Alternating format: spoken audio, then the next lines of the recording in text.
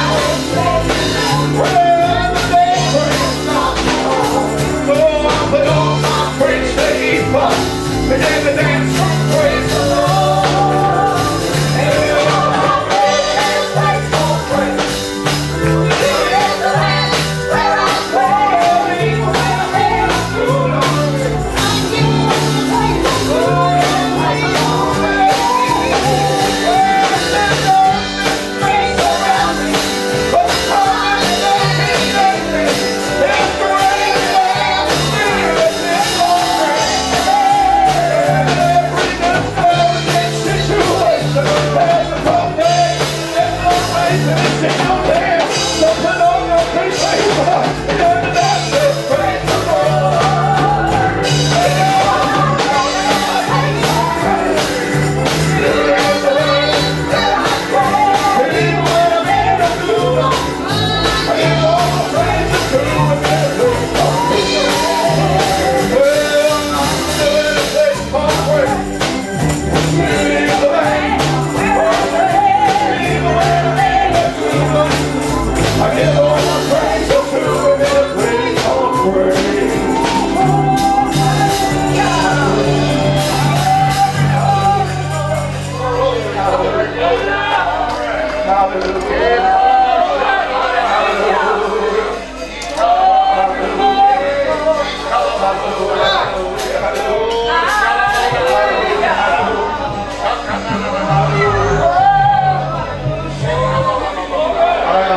There's more prophetic that goes on when someone yields to dance. Yes. I really do. I mean, I respect and I honor the voice of the prophecy, but there's something about someone that's willing to put on their priestly uniform. The righteousness of God and begin to dance. Everybody can dance when the clouds have all passed away. But right there in the midst of the cave of Adullam in the darkest hour, hallelujah. God, these light afflictions are but for a moment. They give way to a far more eternal weight of glory. Hallelujah.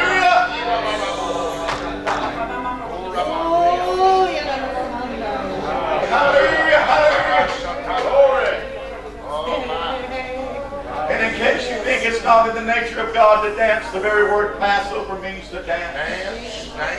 On the head of. Ooh, and just think about what he danced on the head of that night in Egypt. He led them out in the dance, folks. Hallelujah. Hallelujah, hallelujah, hallelujah. So many times you see that nature of God just absolutely blow through the scripture, where he tells them to praise when it doesn't look like it's a time to praise, when he tells them to sing when it looks like a time to sing, and he tells Moses to start beating them rods in the ground when it looks like there's nothing but dry desert land all around. What? That's the nature of God saying nothing external can define you. There's nothing out here that gives definition to you, but just simply following the leading of the Holy Ghost. Causing an insurmountable, like a tsunami of the presence of God loose. The situation. Who are these that the storm doesn't touch? And who are these that the circumstances can't lay hold of? Who are these in which death has no dominion over? These are they that dance unto the Lord.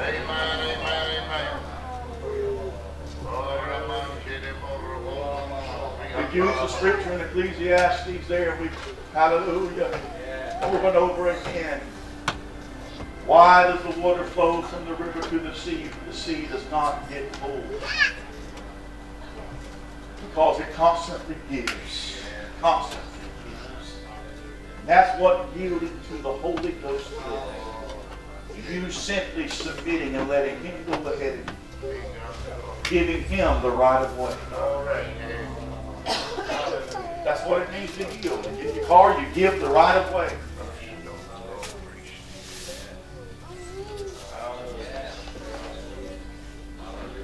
Hallelujah. Hallelujah. It's not a it's not a command, and it's not anything. It's just the nature of God flowing through you. Yes. Yes.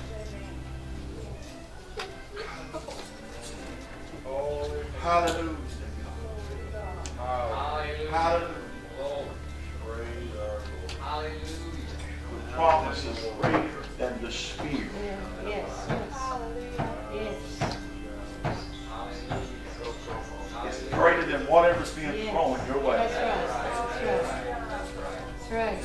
The promise of God is great. It's great. It's great. It swallows it up completely. Hallelujah. Hallelujah. Mama hallelujah. Shut in with my God. And that secret place where in the Spirit beholding His face.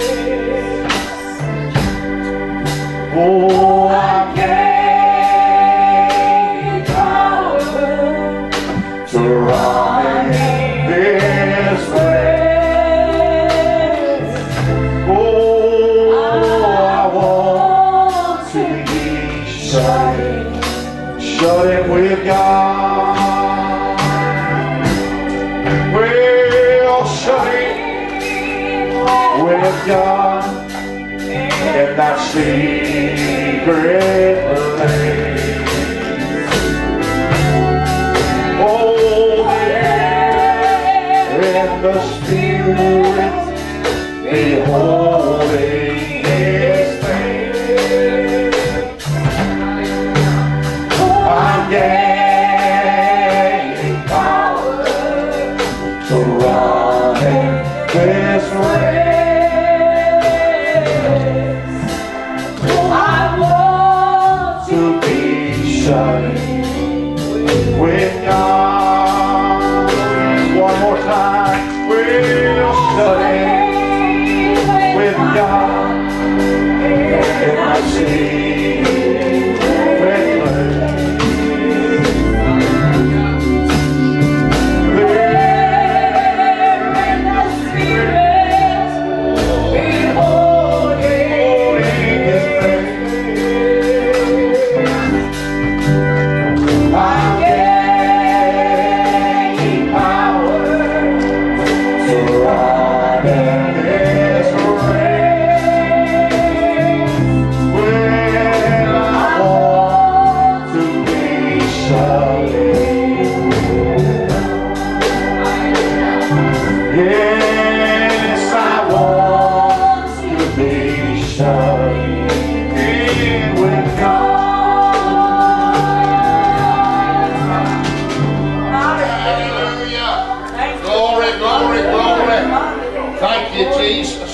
He's the ripple of the stream. He's the God of everything. He's the light in the darkest night I see. He lifts me up when I am way down. He's my God. Glory to God. Come on now. He holds my crown. All power, every bit of it, He's given unto me. Then you say, praise the Lord.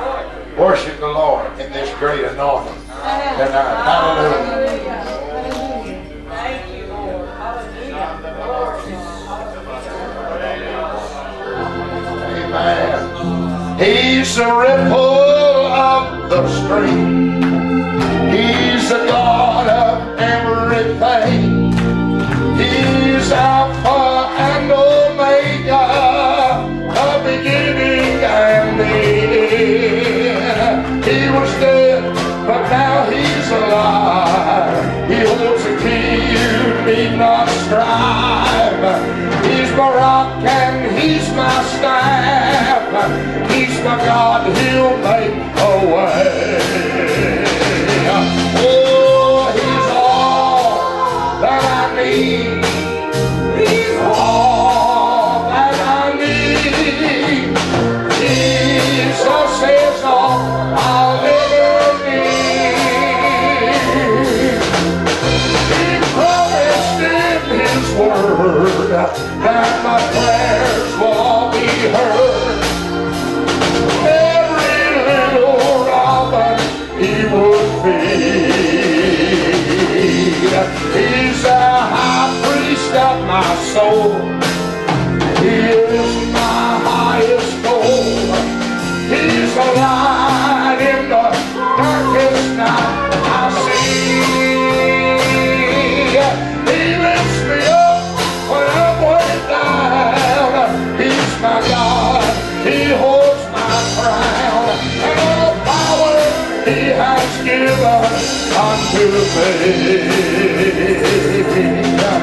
He's all I need. All that I need.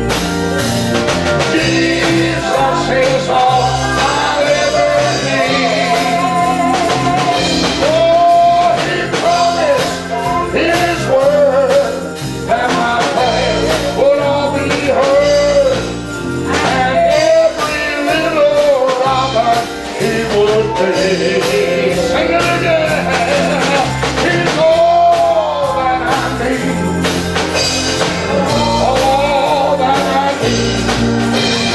Jesus is all I'll ever need. He promised in His word that my prayers would all be heard. Every little robber He would pay. Oh, hallelujah. Every one of them, He's got numbered. Amen. He got the sons of God numbered too. Yes. And you say, praise the Lord. Praise the Lord. He numbered us. And one of those numbers is we're the 42nd generation. Right. We're the one that comes after Christ, that finishes or completes that great lineage of sonship. Oh, hallelujah. Now that's a thought for you right there. Where were you when the sons of God shouted for joy and the morning stars sang together? Can you say praise the Lord? Ha ha! Oh, Lucifer, son of the morning, bright star, shining one. Somebody say amen. I'm glad I woke up one day and I found out that the Lord wasn't complimenting the devil with that term, but He was complimenting Adam Himself, that man created in the image and the likeness of God. I don't know why they ever placed that with a satanic name, because there's nothing in that chapter about Satan at all. It's all about the one that was in the garden. And if you read it, he said when he fell, they looked at him and said, is this the man? Is this the man? Is this the man? I want you to know tonight, they're looking again and saying, what manner of man is this? Only this time, it's more than just Jesus the man. It's that great man of God in the earth today, who's getting a hold of comprehending with all saints what is the length and the depth and the breadth and the height. Praise the Lord. Well, glory to God. We're going to receive an offering right now. We ask you to just give us unto the Lord in Jesus' name. We bless you for all you're giving, and bring it now to the Lord. Amen.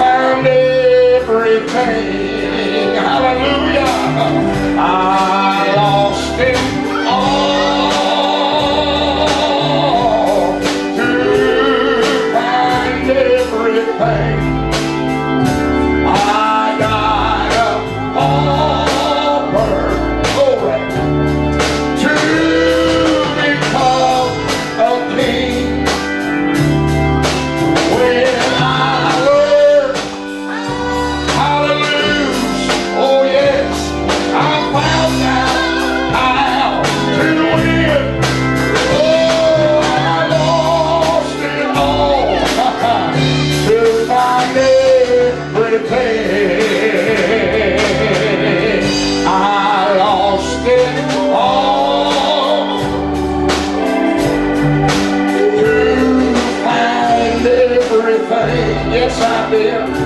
I died upon earth to become a king.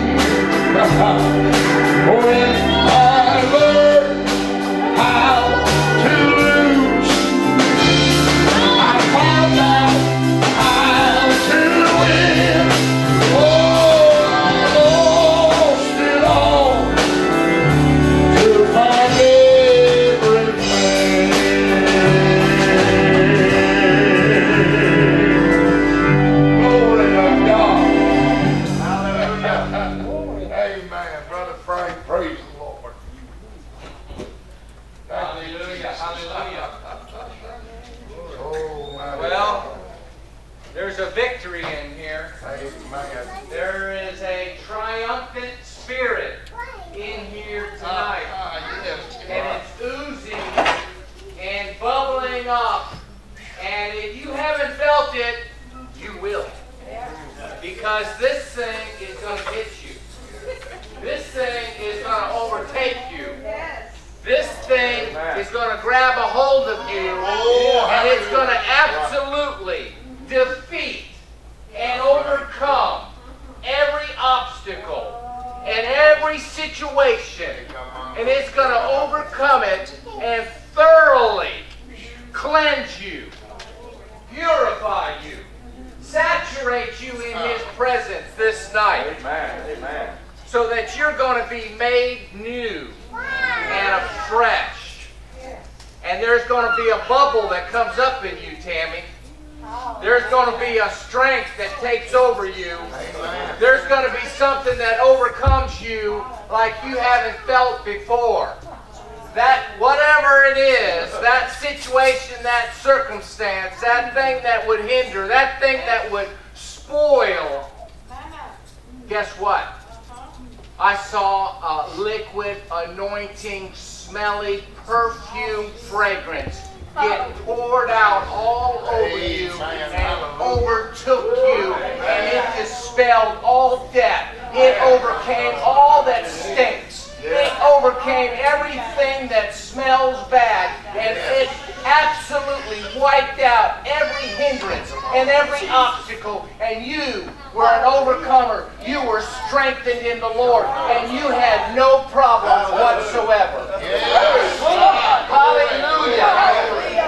How do we get this type of stuff? How do we get this victory? How do we get this overcoming ability to look at our obstacles and go, everything's going to be fine? You know, that servant of Elijah was in that little camp and walked out and saw everybody looking, saw all the enemies coming in, saw a multitude of enemies that outnumbered them by far, and he was scared, and he said, Lord, what are we going to do? And Elisha made a most interesting scenario. He said, Lord, open his eyes. If we can have our eyes open, if we can have an understanding heart, things will change for us. And I'll tell you something, when Elisha asked Elijah for a double portion of his anointing, it was a lot more. When he said, you asked a hard thing, he wasn't actually talking about all the miracles. He was actually thinking about, it's going to be hard. It may be difficult for you to be able to see good in the midst of evil. It just might be difficult for you to be able to see God and Him in the heavens. If you can see me, if you can get an eye, if you can get a vision, if you can get an understanding to the heavenlies. And I think that's what he was talking about, because when that servant saw the angels of the Lord and chariots of fire, I don't think the enemy saw that. He saw that. And when Elisha said, Lord, he said, if you see me, Elijah said, if you see me when I go up, it's yours. And when he went up into the heavens, he not only saw Elijah depart, he not only saw the chariots of fire, he not only saw the mantle come down on him, but he entered into a new realm. He entered into a place that when he saw the enemies all around him in that city, he had perfect confidence. Glory. He had perfect confidence to say, son, there's more that are with us this night than there are with them that are against us. That was what was so hard. That was the challenge. If you can see God in the midst of your problems, if you can see God in the midst of your circumstances, if you can behold Him over your obstacles, you're going to get a double portion of the anointing that will flow all over you. There was a blind man that came into the city of Bethsaida, and they brought him to Jesus, and they said, Lord, heal his eyes. And he said that he brought him out of town. He said he let him out of the city, and he spit on his eyes. And he said, what do you see? He said, I see men like trees. And he said, he laid hands on him, and he prayed again, and he said, what do you see now? And the Bible says the most interesting thing. It says he made him to look up.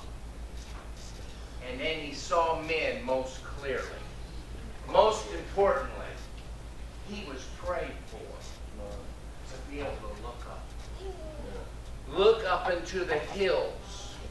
From whence cometh your help? Your help cometh from the Lord. Amen. Look up in there to those hills, and you can either see the enemies of your circumstances, your situations, your problems, or you can see the chariots of fire, because the Lord touched his eyes. See, it was more than a healing.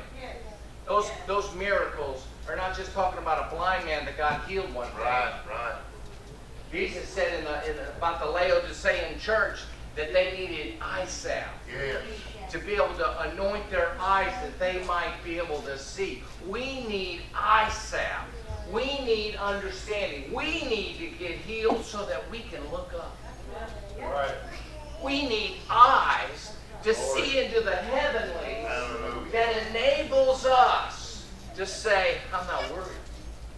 I don't have a fear. I don't have a doubt. And that's not just saying. That is the salve.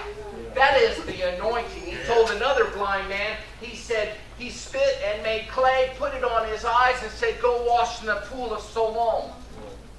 Go wash in a place called a gushing, flowing fountain. That's here. That's now. That's here, and that's in the presence of the Lord, where we get washed by the water of the Word, and it enables us to see. Amen. And it causes us to look up. Right. In our circumstances, in our situations, in our trials, when we've got death all around us, when it's a stinky situation, we can say, God bless this. You know, if you read the Psalms 34, bless the Lord. I know it's not bless the Lord, but you know Psalms 34, I will bless the Lord always. Yes. And he goes on, the humble shall hear thereof and be glad. Yes. It talks about if you fear the Lord, the angels of the Lord shall encamp round about those that fear him. Yes. It says if you look to him, you'll not be ashamed. He enlightens you. And it goes on and on. But if you read the first couple sentences of that psalm, it was after David acted like a fool in front of the king of the Philistines, and he was exhorted out. He was commanded to go out. Remember that story? Where he acted like he was crazy. That's when he began to sing that song. Yes. Think about that. He sang and prophesied that song in that situation. He did, yes. Hallelujah. Hallelujah. The ability to look up. The ability to see the Lord. The ability to say, I'm seeing something different. I'm hearing something different. I'm seeing the sound. I'm hearing a sound. I'm seeing a voice. Yeah. Listen, that's the miracle that we have in this whole world, is that I don't care what hits us, and I don't care what hits the people that you're working with, the family that you're living with, the people that you're rubbing shoulders with, you are absolutely their priest. Yes. Hey, Aaron was the prophet, and Moses was God. Yes. What is that all about? Paul said he was the Father, Right. and they were His children. That's what he's saying. Yeah. Listen, we've got people under us in the places that we go and the things that we do. And we need to bless them. Amen. We need to bless them. We're seeing, and just like that servant, where Elijah said, open his eyes, we got that power. Amen. We got that power. We got that ability. That's right. Open their eyes. Amen. Amen. Amen. Amen. Glory. Hallelujah. Sometimes people need to think you've lost it. They really do. They need to think that you've gone beside yourself. Because then they don't have anything to latch on to you with. Because they think you're beyond them doing anything, so that's what David done. Here he came. I mean, it's just like Frank has said, that was the most trying time. It looked like everybody he loved become his enemy. He called Saul his father. And when they were all out against him, he come up that hill, he just started going crazy, just acting crazy. What'd they do? They said, he's no threat to us. Leave him alone. He's gone mad. They left, and you know what he did, don't you? He went and sat down on the throne and got anointed. Can you say praise the Lord? Well, glory. I don't think this is word related at all, but Marie's father, his dad, Paul Quiller's dad, was a very rough man, and he occasionally liked to get a little intoxicated. And he got intoxicated one time, and they were having church, and he rode his mule up down the middle aisle of the church. And so they took him to court, disturbing peace and whatever, and he didn't know how he was going to get out of it. And he went in and sat down, and there was a man come to help him, representative lawyer friend, and they had a basket of fruit on the table. So when the judge come in, they got ready to commence to hear his side of the story. He grabbed a pineapple out of that basket and just went to gnawing on the whole thing like a madman. The poor old judge said, this poor fellow is not responsible for what he's doing. Said, we're just going to turn him loose. And they turned him loose, praise the Lord. So sometimes it's good for people to think, I better not mess with him. Amen. Because if they could, they'd try to divert your path. And the best thing you see, David knew he was destined to reign. So instead of succumbing to all of their taunts and threats, he said, let me get right out of this. And then, of course, right away, they said, he's no threat to us. Get out of here. He's already gone mad. Why, we can't take him in. Said, he's poor fellow, poor old David, great David, mighty David. Look at him now, this pitiful, poor creature. But oh my God, in a few days, he wasn't pitiful and he wasn't poor. He was dripping with oil where they'd poured it on his head, and he was ruling and reigning in a new dimension and in another realm. Can you say amen? Oh, glory. Well, open your Bibles, would you please, to Ecclesiastes chapter 1. Ecclesiastes chapter 1. Hallelujah. I sure praise him for this great anointing. I sure thank him for that mighty time this morning. I thank him for that new wine I'm drinking on tonight.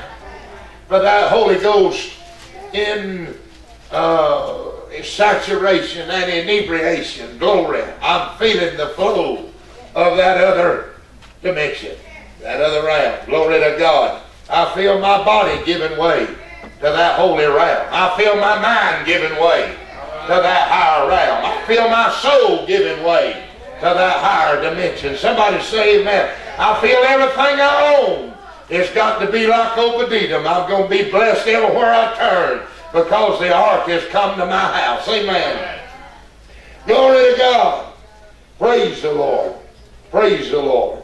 Praise the Lord. Amen. Read with me in verse number 4.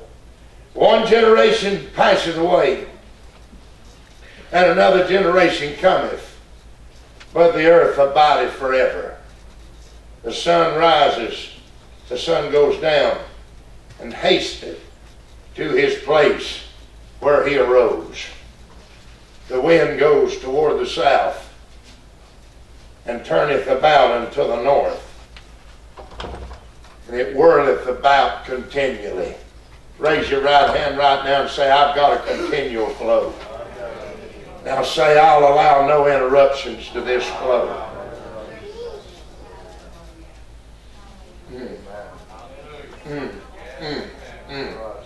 How does this wind circulate continually? Never a place where it stops. But on the other hand, never a place where it started. Could I preach to you? I'm already using stories and things.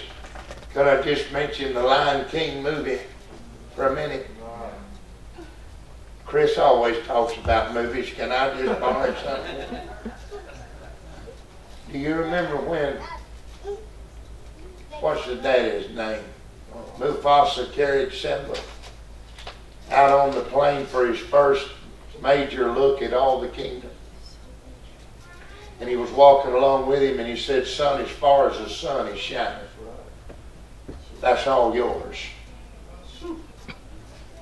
And then the antelopes were running by and the hippopotami were roaming around and the zebras was galloping.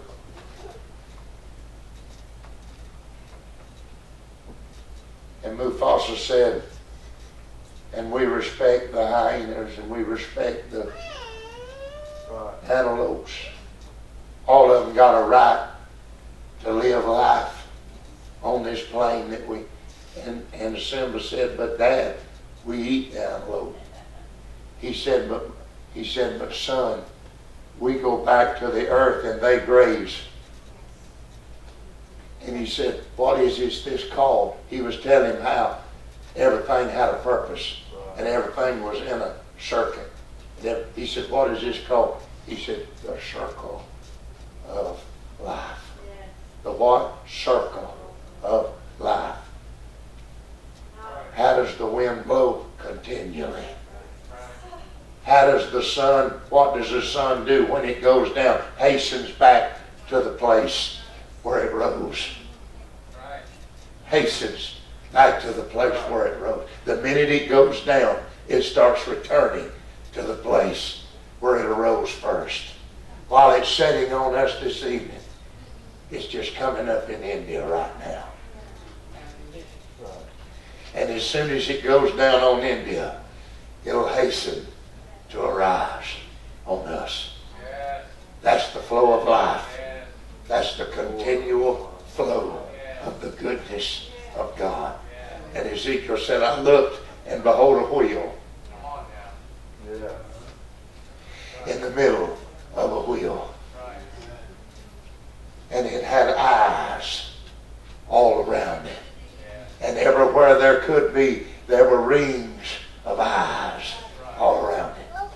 Oh, praise. That's the purpose of God going forth. That's the discernment of God's work. That's all-seeing revelation truth. That's an eye that is not dim. That's an ear that's not heavy. Can you say amen? Oh, praise the Lord. Read on some more with me. Said the wind goes, let's read that one more time, toward the south, and turneth about unto the north. It whirleth about continually. When I need to know that that life is working, I can get with it in my spirit, in my mind, and I feel the wind whirling about. Because Ezekiel's vision, once again, I looked and behold a whirlwind. He actually said, I looked and behold a fire, and the fire was enfolding. Somebody say continual flow. Hallelujah. The fire was enfolding itself. What did Moses say? The bush burned, but it was not consumed. There's no end to this flow. There's no end to this life. Can you say praise the Lord? There's no end to this goodness. There's no ending point. See, you've got to understand when the Bible teaches about the end, it's not talking about the cessation or annihilation of things. It's speaking of perfection, completeness, total unveiling, complete unfolding of His purpose. It's when everything is being fulfilled according to His Word and according to His promise. When the prophets of the Old Testament spoke of the end, they were not referring to the end of the world. They were referring to the passing away of one way of thinking and the coming in of a new covenant way of thinking. They never meant the rapture, the end of the earth, the burning up of the earth, some volcanic explosion, some great natural earthquake that would swallow up mankind whole. They were not speaking of famine or failure, annihilation. None of these things are what they spoke of. They spoke of a new creation coming forth and an old defeated mindset being buried forever. A new way of living and a new way of thinking. Can you say praise the Lord? Ooh. Jesus said, when this gospel of the kingdom became fully preached to all nations, then the end would come. The end of what? The end of death. The end of sorrow. The end of strife. This message, when preached in its fullness and entirety, with all truth unveiled and revealed, will stop man from dying. It'll stop disease from living. It'll stop fear from attacking. It'll stop you from thinking you can be a failure. The end spoken of there is the end of all troubles, the end of all sorrows, the passing away of an age, the coming in. Praise the Lord. This is one time I'll stand in the pulpit and say, I don't mind being new age. I won't mind being new age. When old things have passed away.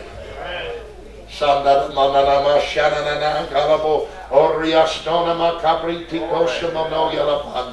the Lord thy God would say unto thee, that men have flung terms around for years, not knowing what truth they really did say, not knowing what truth they really did think. But yea, in these days I shall align the mouth with the mind with the heart, and all truth shall be unveiled. All flesh shall see it, and my glory shall be revealed, and the nations of this world will flow in one river, and that river will flow into the sea, saith the Lord. Hallelujah. Glory to God. Oh, Kamashana. Glory, glory, glory. Glory, glory, glory. I feel that whirling about me. I like that scripture that the wind whirls about continually. Don't forget that scripture. You hear me?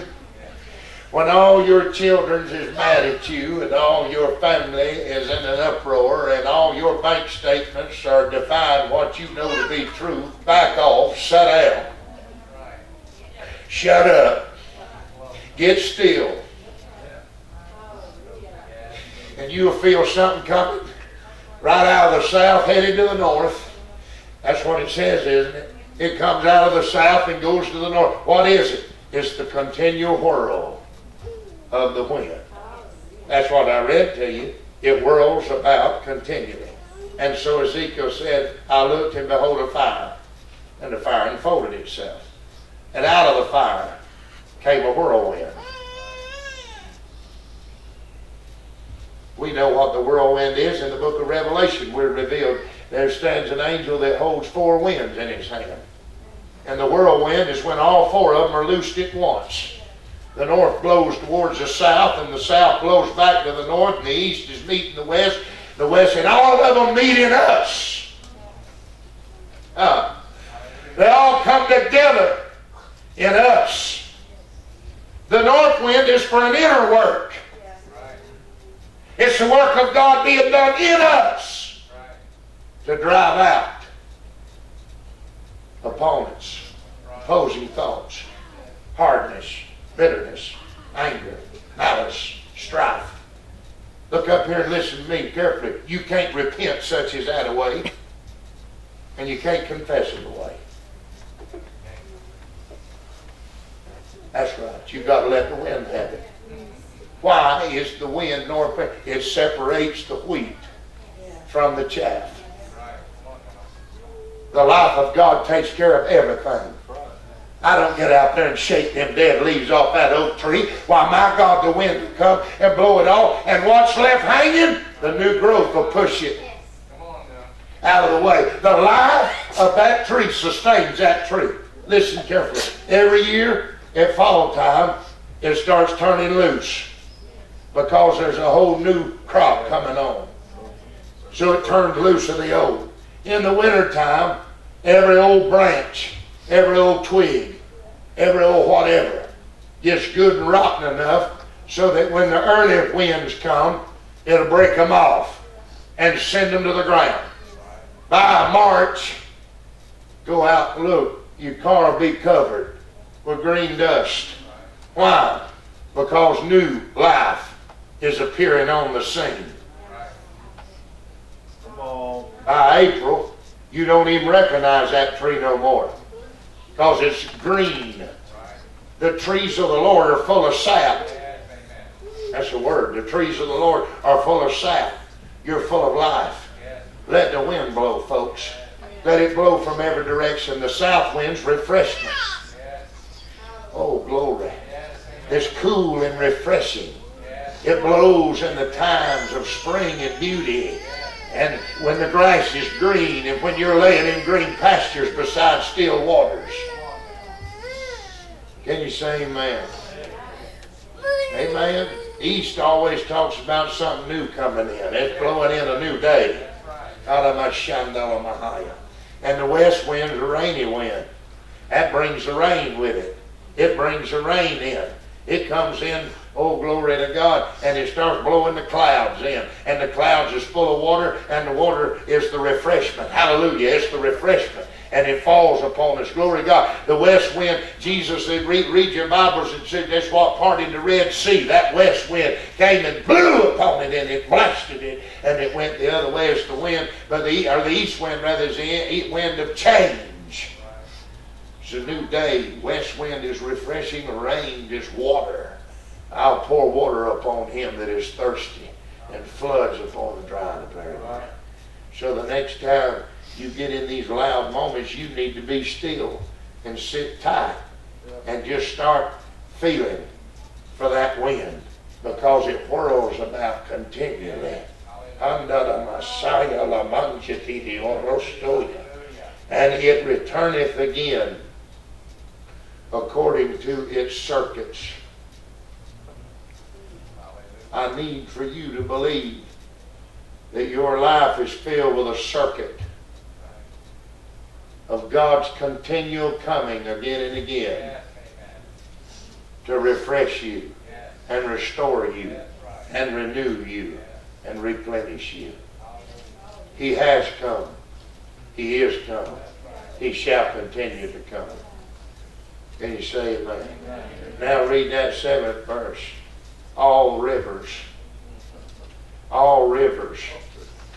run into the sea, and yet the sea is not full. Unto the place from whence rivers come, thither they return again. Continual flow, you see. Circle. It's all a circle. Circuit, circle, life. They're all one and the same.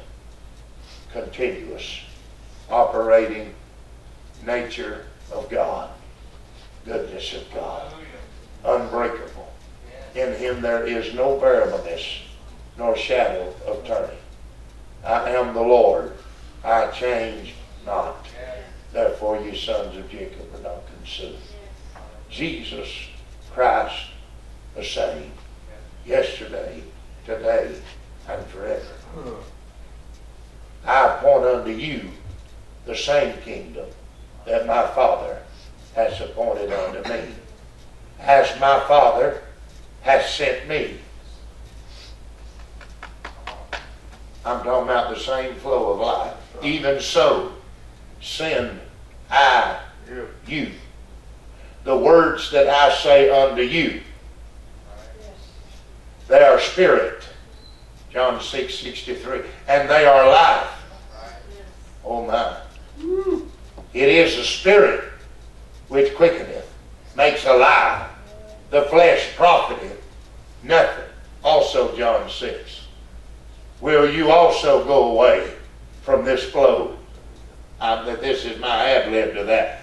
To this flow I've just talked about and introduced you to. To whom shall we go, Lord? Thou hast the words of eternal life. He that hath the Son hath life. He that hath not the Son hath not this knowledge of the Son, hath not this mindset of God, hath not life, does not experience life, does not walk in life. Yet my will is that you have life and that you have it more abundantly. Beloved, I wish above all things, I'm talking about the same circle now, that thou mayest prosper and be in health, even as thy soul prospers. Himself took our sicknesses and carried our sorrows, by whose stripes we are, 1 Peter, ye were healed. Same circle of divine life at work. No break in the flow, no interruption whatsoever. In his law doth he meditate day and night, and he shall be like a tree that is planted by the... You see what I'm drawing the map in your head right now? It's all the same circle of life. Unbroken, uninterrupted. See, a machine will run all day till something interrupts it. When something interrupts it, then it has to be worked on. It blows a gasket, needs replacing. Springs a leak, needs repaired. Overheats, needs something to control the temperature. God's machinery never breaks down. That's right. Never blows a gasket. That's right. If it didn't happen, it wasn't God's fault. If you've never seen it manifest, it's not God to be held accountable. Hello. Whoa, it's getting quiet now. It's not God to be held accountable for our lack of understanding of His goodness, His power, His authority, His word. You see what I'm saying? This is who God is. What I'm reading to you right now, this is who God is. God is that wind that never quits blowing. And He is that river that never quits running. That river runs into the sea. This is the circle, you see. That river runs into the sea through heat.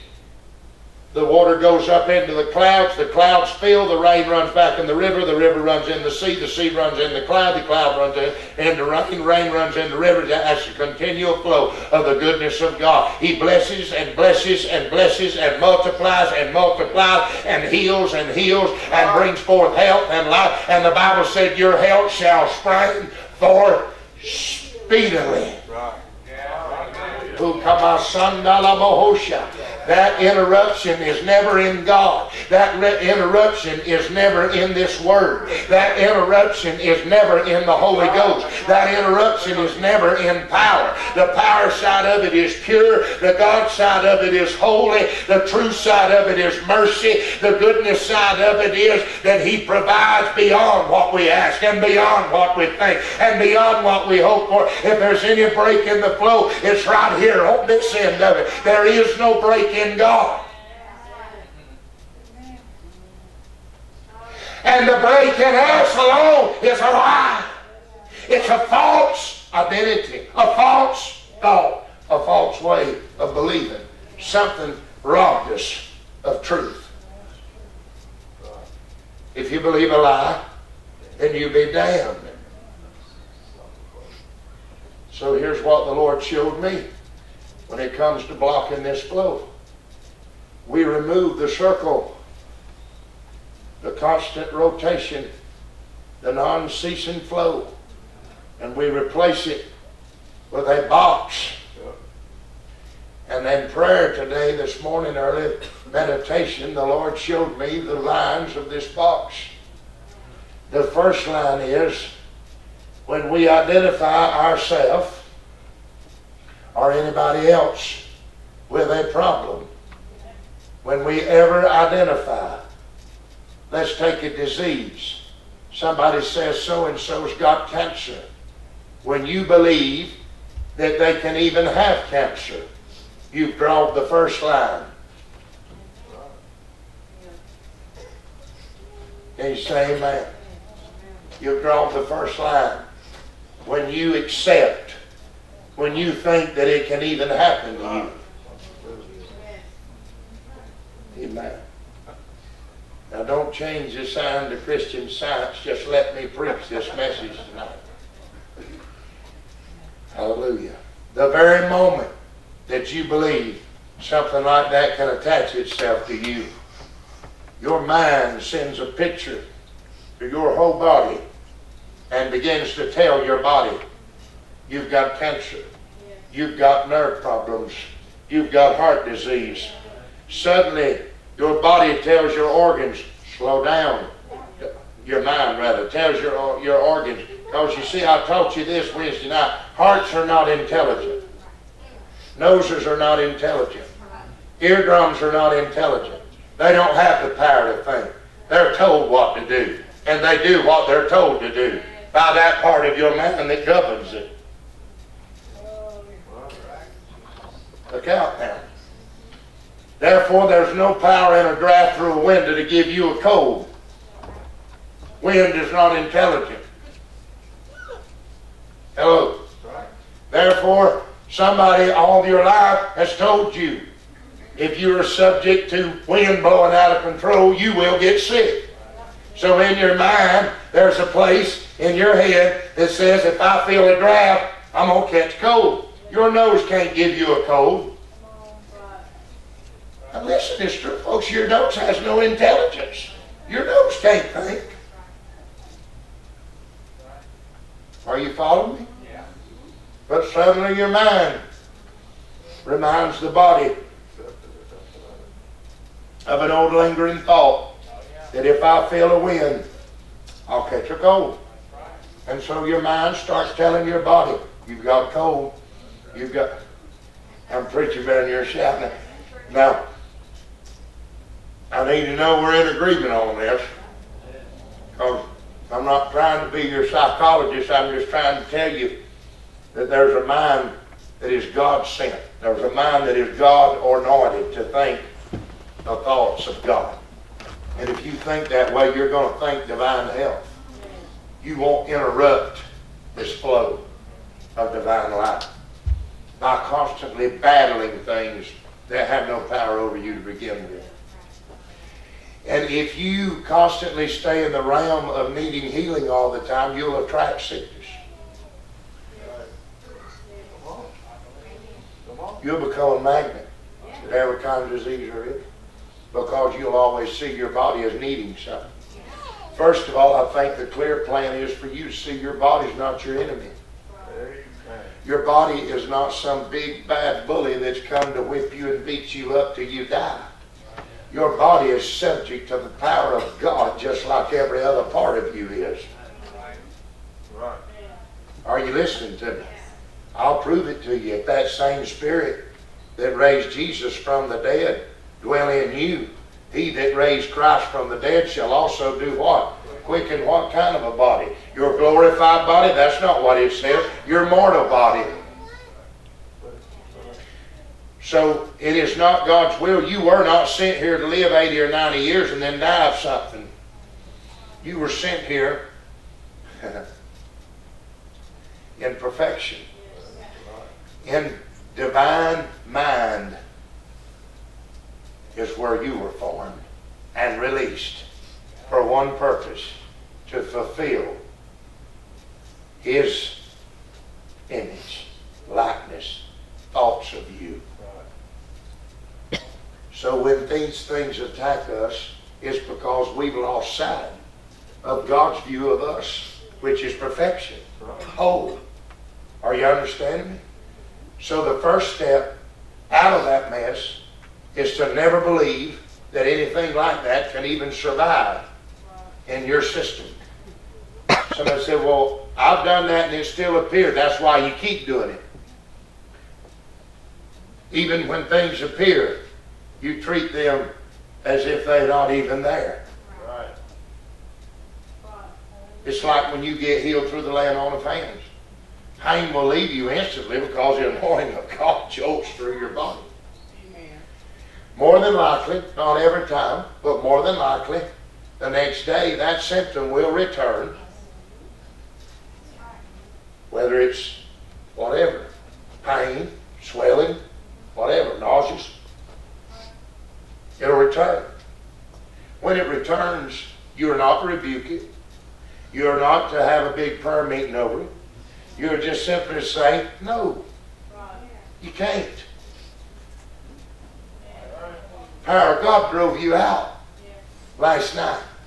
After you state that emphatically and in faith, believing, you sit down, raise your hands, and this is what you do. Show and tell, watch and learn. Glory be to God. Thank you, Lord Jesus, my wonderful healer. I praise you, Father. The power of God is man. I am completely and totally whole. I have nothing in me that is missing, broken, ailing, or aching. I am healed. I am healed. I am healed. Thank you, Lord, that I'm healed. Thank you, Lord, that I'm healed. And let me tell you what happened. Now, I know I say this, and sometimes I say it and two people do it. Sometimes I say it and no people do it. So one day I'm going to say it and everybody's going to do it. What will happen? That pain will leave.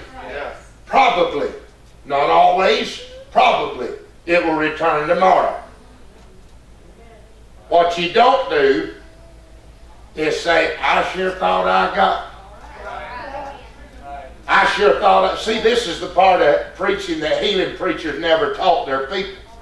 And so their people can get healed in a high moment of power, but tomorrow when they're not feeling 1,000 jolts go through them, they give way to the symptom rather than the truth of the Word of God.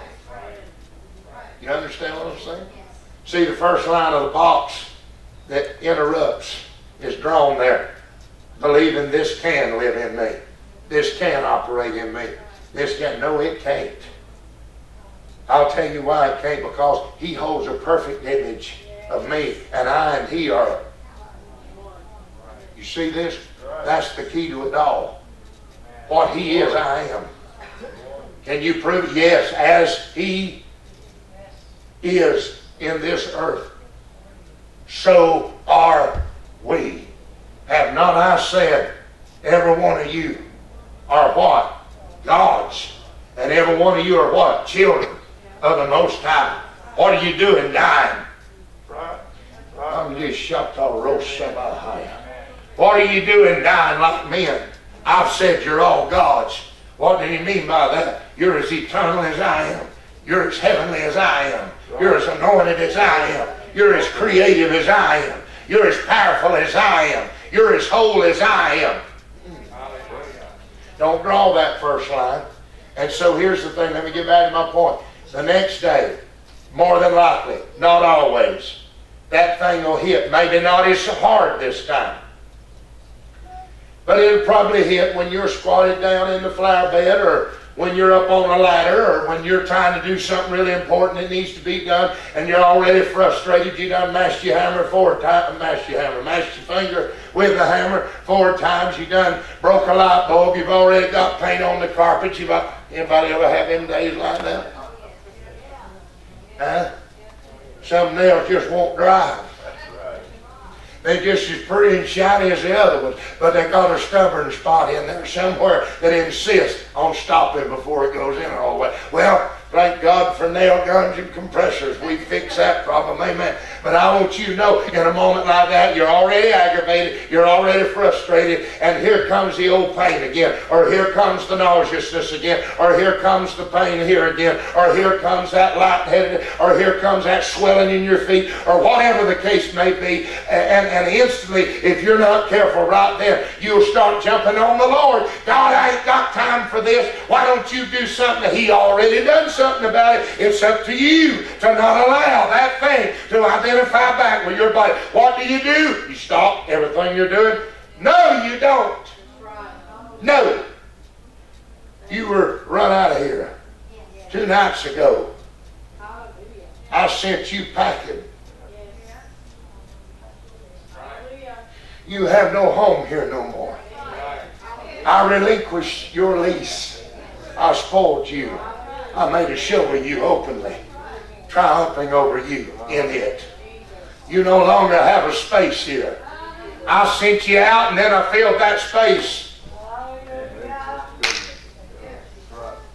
Come on, wind and whirl.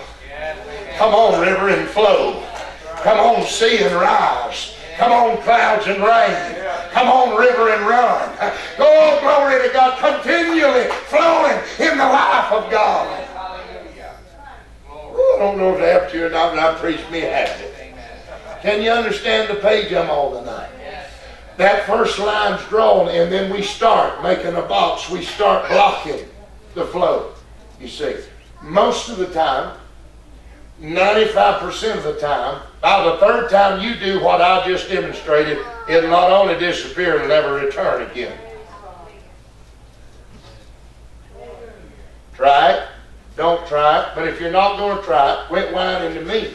Because I'm telling you how to get delivered. You understand that? It ain't God's flow that blocked. It's us putting our petitions up, forming the square. Instead of getting glory to God. Amen. We went over for JJ's birthday at a wonderful place, resort, over in Kissimmee. We all got God's goodness was precious. He gave us all rooms for near about nothing that should have cost to kill him, but near about nothing. And wonderful time. But you got a lot to do stuff. I found God over in them water slides just like I found him. I used to just find God in times of sorrow and tears, but now I found out when I'm out having a good time in the middle of the mountains, God's more near to me then than he is any other time. So they had a slide, water slide, a curling kind of, in the dark, in the black one, you couldn't see it. And I watched everybody go down that thing Friday, and I wanted to go down that thing so bad, but it looked from the ground way smaller. The tube did. And I drew a line. Then I drew another line. And I drew another. Because I said, and I told him, I said, well, if I get up there and get hung up in that thing. But I wanted to do it so bad. Till I was itching to do it. And my kids would just go down and Heather was going down and everybody was going down. Even Chris went down. And I thought in the back of my mind, surely if he come out, I'll come out. Ain't a whole lot of difference. I'll admit the biggest part of the difference would be on my end, but there ain't a... Finally, I couldn't stand it no more. And I made my mind up. I hung up sideways. I was just going to have to hang up because I couldn't stand it no more. I talked myself into something I talked myself out of. I used my head and convinced myself it would be all right. I went up there, got down, laid back. I didn't have to do a thing. There was enough push in that water flowing down that slide. It just carried me right on down to the bottom. I rode it about 3 or 4 more times. Amen. Now I come out rather fast. I never did get a chance to be into where I went to the bottom all the way. You know. But I kept going back because I found out that down there It was way different up there than it was down there. My perspective down here was, you see what I'm saying? Don't block that flow, because it's there. Here's the thing. We think we got to pray it in. That ain't so. It's already there. We think we've got to receive healing from a source out here, and that is not so. It's already been done, and it's already at work within us. Are you listening to me? It's a matter of me yielding to that flow. The wind whirls continually. The river flows continually. The sun goes down, and then, are you getting this? Hastens back to the place.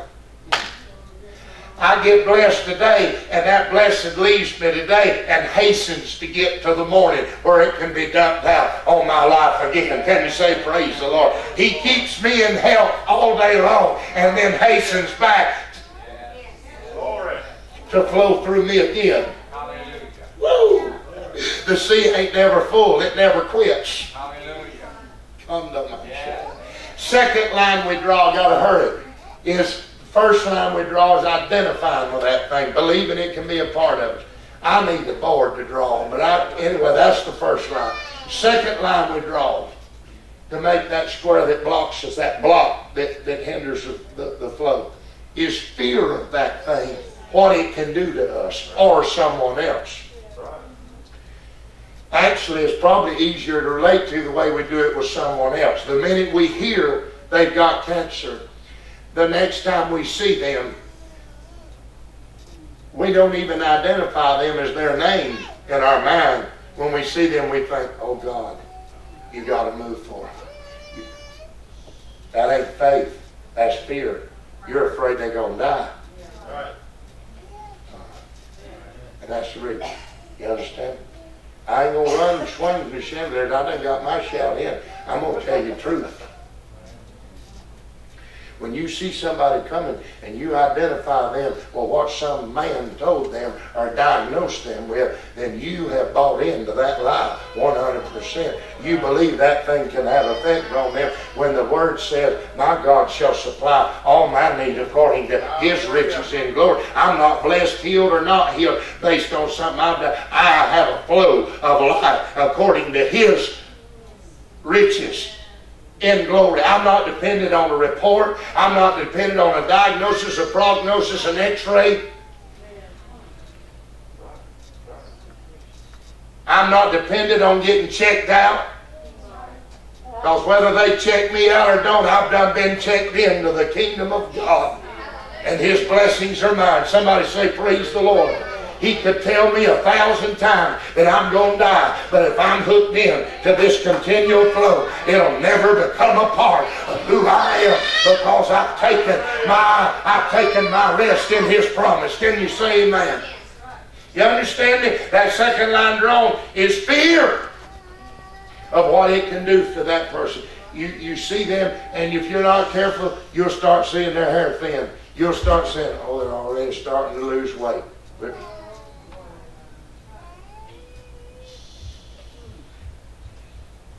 I mean, I don't like this stuff. I don't even like to talk about it, because you hurt good people when you talk about it. My objective is not to hurt nobody. But I want to tell you right now, you won't keep dying, or you won't get sold, or something to keep you alive. I mean, what it all boils down to is you're high tough enough to decide that you're not going to die anymore. You're going to be those gods that you were called to be. I mean, we were just listening to something, and it was like this. Oh, I'm trying to keep from identifying gender, because I wouldn't want to hurt anybody. Oh, they're skin and bone. Oh, they were just dried up to death. And that was a lie. They were not skin and bone. They were not dried up.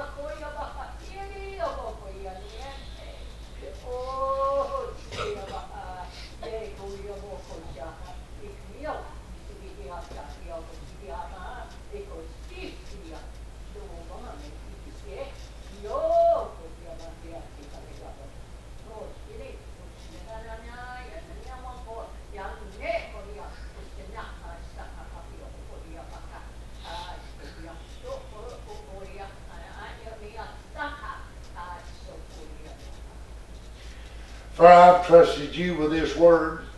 I've trusted you with this truth. I've trusted you with such a great word in Revelation as this. Now will you not trust me to perform it for you, says the Lord. I'll do the performing, and I'll watch over it to perform it. I've not called you to do the performing. I've called you to be the vehicle through which it flows, saith God. Yea, by yielding to me and yielding to my truth, trusting me as I've trusted you with my treasures, you shall live, walk, operate, act, eat, drink.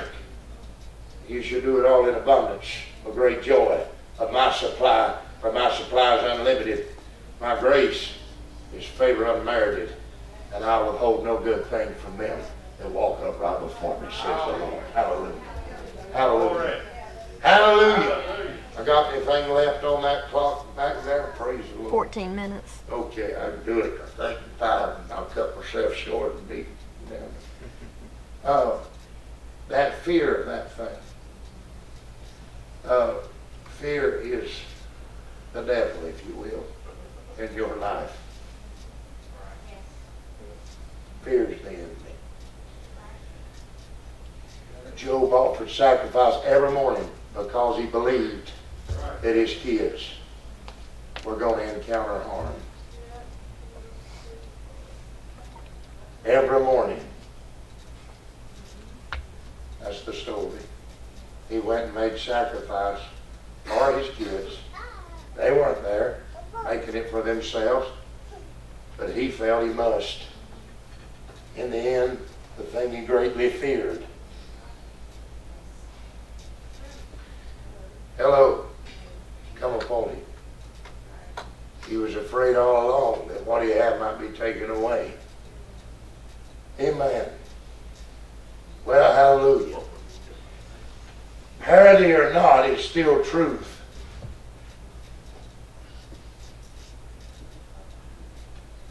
That if you fear it, you give it power to operate in your mind and in your life. Fearing means looking toward the direction of that thing you're afraid of. If you fear an accident, you're always looking for one. If you fear cancer, every little lump, you'll have biopsy. And finally one of them will be afflicted because your brain's telling your body the whole time you're feeling it. You got cancer. You got cancer. You got cancer. That's the reason it's never the disease itself that kills the people. It's the hearing of it. They hear that doctor say that, and from that day on, they dread. They dread. Is it the truth? They dread it all the time. They dread it. Come on now. They dread it to the point that they literally fill their bodies with fatal chemicals, trying to beat it. I'm not criticizing nor condemning, but I am saying unapologetically that I believe in this heart of mine there's a realm in God where hearing that word ain't no different than somebody to say there's a duck swimming in the pond over yonder. You understand? I watched my grandmother live through 2 fatal diseases. And you know how she done it? She neither gave place to the devil, right here, this devil, right here. She Sotora Mahaya. In the 70s, it was non-alcoholic cirrhosis of the liver. She was given a death sentence. She never listened. She ignored it. She never heard it. Her own children, mother, do you understand what was told? No. I didn't receive a word of that. She never manifested one symptom of cirrhosis of the liver. In the early 90s, it was cancer of the bladder. A mass, what the doctor said, a mass of cancer. I went in the room to get her down off the table. By then she only had the one leg, and I went to lift her off the table and put her back in the chair, And the doctor had her down. He was sitting on the chair, the stool in front of her, looking up into her eyes, trying to tell her that she had bladder cancer. She stared in the corner of the room. Made him so mad, he couldn't stand it. We got home. Her 2 daughters said, Mother, now do you understand? No, she said. I don't understand a word of it. She said, I didn't accept none of that. She never manifested one sign of cancer. Are you listening to me? I'm not telling you to go be stupid. I want to make that abundantly clear. I am not telling you there was a healing error. Error, not error, but error. But it did have an error in it. It instantly told anybody who took medicine or visited a doctor or had a test run that they were going to hell, they were under condemnation, they had failed God. That is not what we teach here. And don't none of y'all say it, because it's a lie. It's not so. Listen to me carefully. I'm talking about being led by the Spirit. As many as are led by the Spirit of God, they are the sons of God. And if you don't feel that you're in that place to stand that way, don't be a dummy and die. Amen. But don't be boxed into a corner by an over-exuberant doctor who loves to poke needles and cram medicine just so they can get another payoff from the insurance company. That's right. Don't become a guinea pig. And don't listen to nobody that tells you you can't live your life based on your own feelings and your own functions, and the only way you can live is to be doped up and high and floating all the time. You don't have to amen me now. I said that knowing I had to have my own amen to get that. Some people don't even know what their emotions are. They don't even know what their real body feels like. Because they're living around so medicated, they never do feel their own body. How you going to believe God if you ain't even got no feeling of your own? No, don't be the guinea pig. Don't be the test tube. Somebody say, praise the Lord. Don't be the can that they mix all their new ingredients in to see if it works. And don't be bullied into a surgery or a procedure or anything else. Leave there with your mind clear. Be still and know and get the mind of God. God will tell you what to do. That's right. If He tells you go get checked, make the appointment today. If He tells you I've already healed you, don't be afraid. And don't lay in bed and wonder. I had to really get, oh glory to God, I got to shut it. I had to really, I'm enjoying this tonight. I had to really find that out when Brianna's arm was healed. And she was brought back home that night and she started flipping and playing. And every time she would, something in me would go, watch out, watch out. Don't do that. I could just see somebody going to her, going to pick her up. And I wanted everything, if I didn't hold myself there, I said, don't touch her arm. Because every other time it had happened, it came completely out of socket. It dislocated. And it had always been that way. But I had to accept and stand and believe that God had done that work. And He done it perfect. And if you could see her flip and fly and pyramid and tumble and whatever else, you'd never believe she ever had an arm that came out of socket in her life. Because God's circle of healing, is constantly flowing. When you don't break into it with your boss, identify with it, fear of it. Pull the other line down, and that is when you identify through fear that person in that state to God. Whole different picture. It's bad enough for you to see it that way. Bad enough for you to fear it that way. Then you go try to get God to see the thing. Broken and disturbed.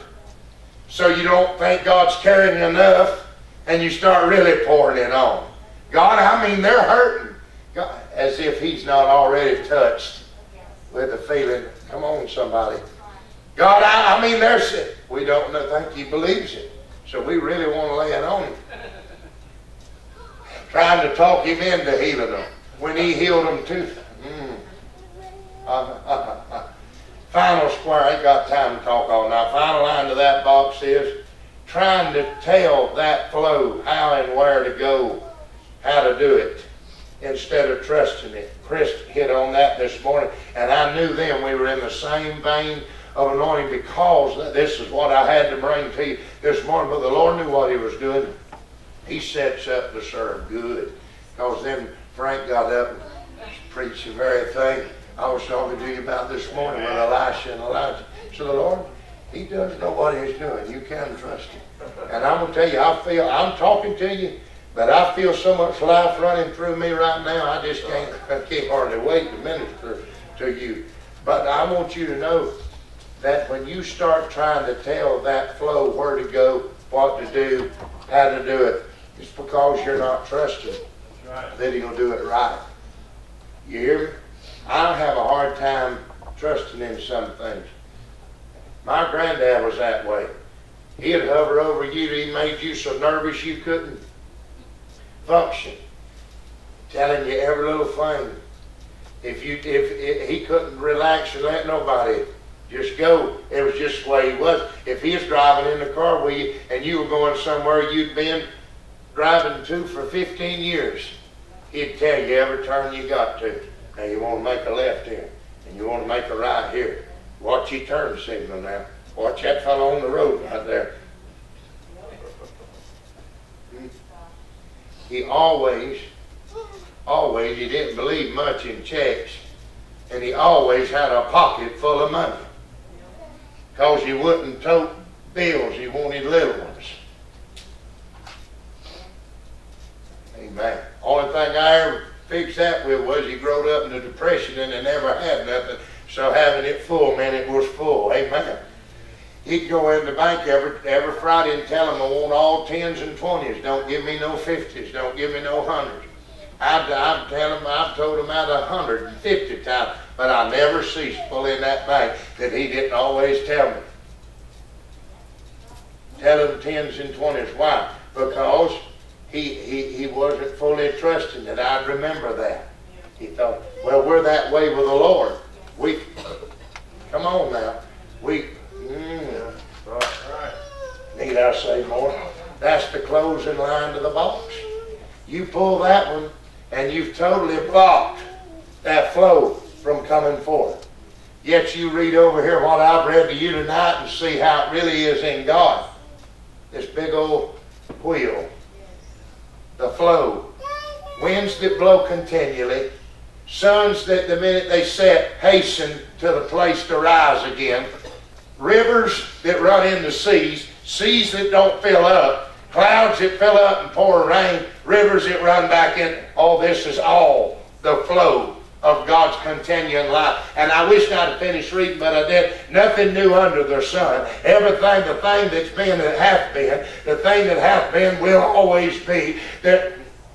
And yet we don't remember the former things, and yet we won't remember this present moment, for we'll be thrust into another moment, and yet all along it's a continual wheel of God's glory and His flow working. And isn't that beautiful? Isn't that beautiful? Wouldn't you rather live in that divine wheel than to put your box up and my God, and have corners everywhere where you run into, where if you're in a circle you don't never run into the corner, do you? You just run right around back again and start over in God. And in Jesus' name, I've come to speak to your minds more than you. I'm not really here to talk to you, the man on the pew. I'm here to talk to the head inside of you, the mindset inside of you. And I'm telling that mind of yours, hallelujah, that we say no to every interruption. No to every criticism. No to every corner of every box that tries to draw a starting and stopping point on the life of God.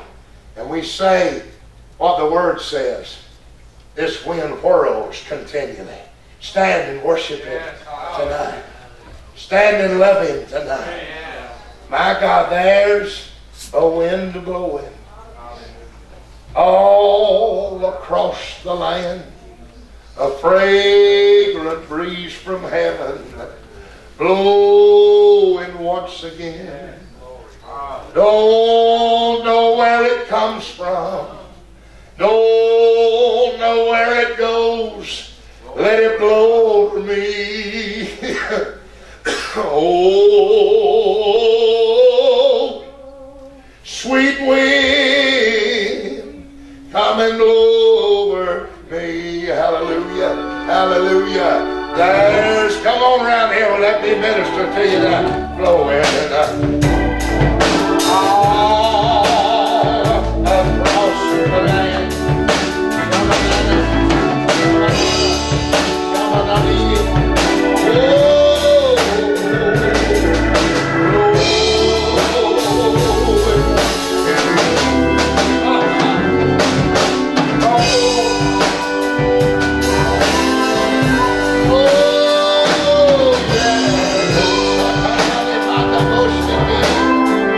Yeah.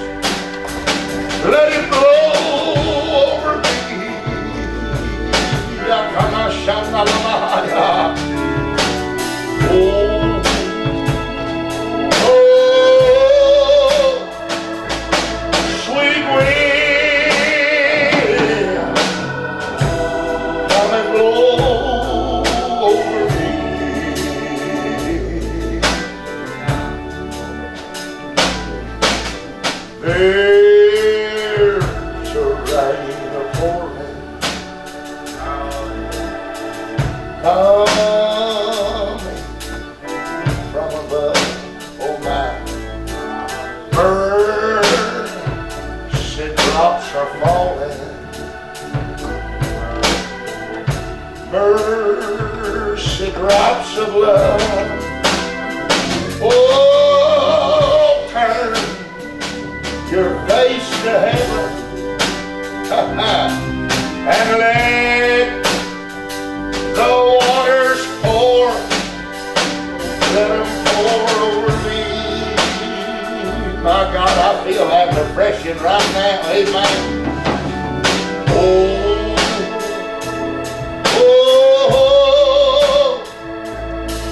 sweet rain,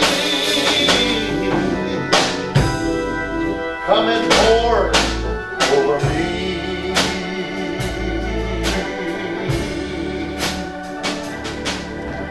There's a fire falling,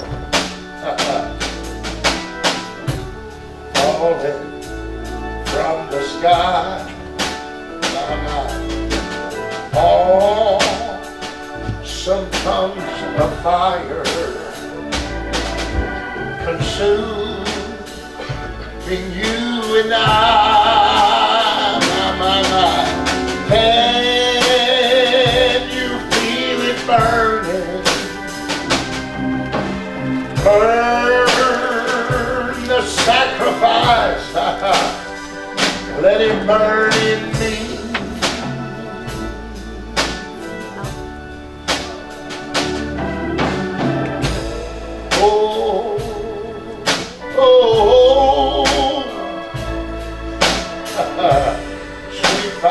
Sweet fire, come and blow, burn in me.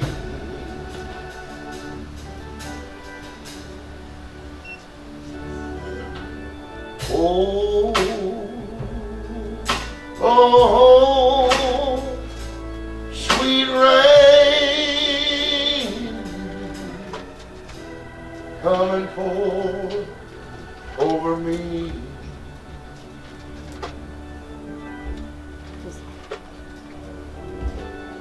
Oh, oh,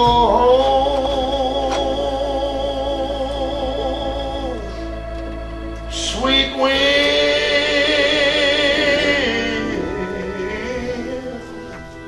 come and blow over me. Hallelujah, hallelujah, hallelujah. Hallelujah. Oh, all I can see is that running circle of life, that river into the sea. And I'm going to tell you, I'm going to meditate on those verses quite often this week. And especially that one when I think about the sun racing, hastening to get back to the place it rose. Oh my. You know, you could do a lot of spiritual work with that one. Unto them that fear my name shall the Son of Righteousness arise with healing in his wings. My. The path of the just is as a shining light, shining brighter and brighter unto that perfect day. Amen. We do well till that day spring, till the day star arise in our heart. Is that what he said? That day star's arising in us, coming up and bringing light. Amen. Oh yes. We sing sometimes here, come on up, son, bring the morning. Dispel all darkness. Rise in me, son. Amen. Oh Lord. New ways of thinking. New ways of thinking. I've about come to this conclusion. If you're going to heal the body, you've first got to heal the mindset before you can heal the body. I don't know why this came up in my spirit just then, but it did, so I'll tell you. You know, Michelle O'Donnell talks about her sister and her brother-in-law. And the brother-in-law got the bad blood of the sister. One of them got the brother-in-law first got the baptism, and they gave him AIDS. They gave him blood related. And then, of course, the wife contracted it through him. And so Michelle O'Donnell was pretty well full force in that ministry thing of bringing people in there. And, of course, their first thing is they detox you from head to foot. They get everything out of you that's impure in your system. That's the first step, number one. Well, the first step is for them to get them in the mindset where they say that God is not trying to withhold healing from them. It's His good pleasure to give that to them. And they know and we know that that's the main number one thing. If you can get that part healed, the mindset, the thinking, then the body will come in life. But anyway, the brother-in-law just started flying through. He started getting wonderfully well. All his blood tests were normal. They couldn't even find the virus active anymore in him. But the sister was different. She was stubborn. She didn't want to change. She didn't want to change her thinking. And she didn't want to stick to the meetings and coming together. And, you know, those weren't just meetings. Those were really Bible studies, in-depth Bible studies. When you read her books sometimes, especially that first one, you're wondering, well, there's not a whole lot of scripture and there's not a whole lot. Let me tell you something. If you've never heard her, don't judge that by that, because I'm telling you now, if you've ever listened to her teach, she don't do nothing but scripture after scripture after scripture, and constantly speaks about the living Jesus that ministers through us, and it's wonderful.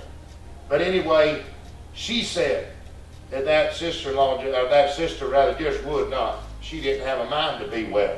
She just, you know, continued the same speech and everything else. Well, naturally, she didn't get better. She got worse.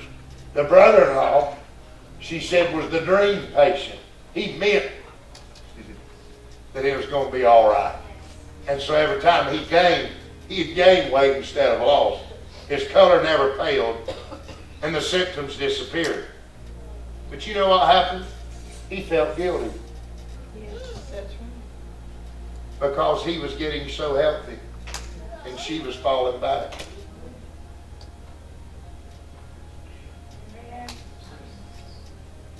And out of his guilt for her, he stopped glorifying the Lord for his deliverance, lest he offend her for feeling, maybe he should have offended her. Some people, the only way you can get a Muslim, maybe it's a man, they can't see straight. Right. I hate that, but that is the raw, rotten truth, folks. Some folks, the only way you can get them moving. I've seen my granddad go in people's homes and shut the door and tell them before he started, I'm fixing to make you mad. But he had watched them sit in their sorrow so long. I mean, like that woman he done that was so defiant, that was mourning and in depression, and he'd worked with her every way. And it was so beautiful outside, all you want to do is just sit on the porch, you know. And he'd come in the house, she had that dumb door locked and all them shades pulled and all the lights off. Didn't even have a lamp burning. She was sitting on the couch in a corner all soured away. More or less answered him with something like, what's good about today or something, you know. And the Lord took him over and he said, get up! She looked at him and said, get off that couch! She got up. He threw that front door open and took her by the arm and made her stand right in front of that door. What he wanted her to see was God was good. Yes. Sun was shining. And he told her to go sit back down on that couch. When she did, she started talking all that depression. He said, you ain't seen nothing. He said, get over here again. That's right. He threw that door up and he said, God's alive. The birds are singing. The sun is shining. The grass ain't dead. Why, even the flowers, he said, on her yard was blooming. He said, if nothing else, you can look at this beauty right. Suddenly, the light came on. She said, I believe I'm going to be all right. Amen. Amen.